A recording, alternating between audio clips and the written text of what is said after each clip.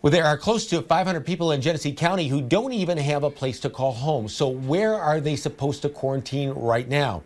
As our Ann Perrette reports, homeless shelters are still up and running, all new at 4. She shares the challenges they're facing to keep our community's most vulnerable safe. Father God, we ask in the name of Jesus that you put your hedge of protection around everybody around in this circle and our families, Lord Jesus, to protect us from things seen and unseen. We know that you have all power. Well, here at Carriage Town, we don't take prayer lightly. We ask all of these things in your Son, Jesus' name we pray. Amen. Amen. And we do believe God has blessed us by taking care of our people. Executive Director Dallas Gatlin says when the viral outbreak began, Carriage Town Ministries feared the worst. But so far, he says only a handful of people have gotten sick. We literally have people close together all day, every day. The residents have been pretty good about staying close to home.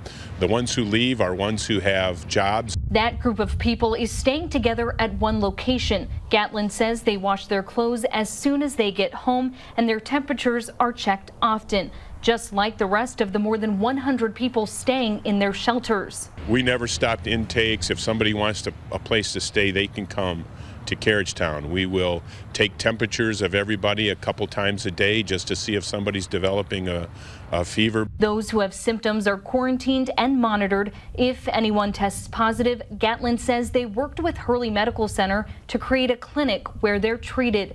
That same clinic can be used to treat homeless people who come into the hospital but aren't sick enough to stay there. I thank God for, Carriage Town and places like this to be able to help people that has nowhere to go. Tracy Armour has been living here for a little over 2 weeks. I had to come back from Indianapolis, Indiana. That's where I'm originally from, to come back up here to take care of some legal paperwork.